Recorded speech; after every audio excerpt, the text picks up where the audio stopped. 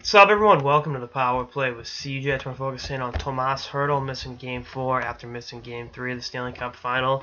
What it means going forward, definitely not the ideal set of circumstances. The Sharks are right back in the series after pulling it out on home ice in overtime. But it's a tough situation for the Sharks right now. But I think they will win tonight. They will tie the series up. I expect to see Logan Couture a lot with Joe Thornton and Joe Pavelski.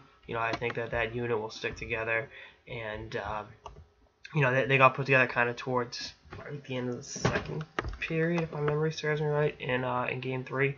So get them out there. I mean, maybe Melker Karlsson gets some more 5-on-5 shifts with them again.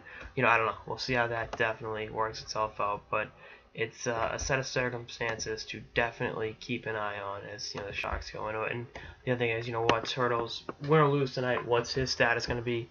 With the series shifting back to Pittsburgh for Game 5, will he travel to the to the Eastern Time Zone?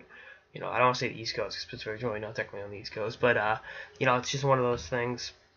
Find out what the Sharks made, and obviously they found a way to win without him, but that's not the way they want to do things. So we'll see what Pete DeBoer has up his sleeve. But I expect to see Logan Couture with that unit. But don't be surprised if Karlsson gets some shifts there too for kind of even it out. Depending upon what units Pittsburgh puts out against them.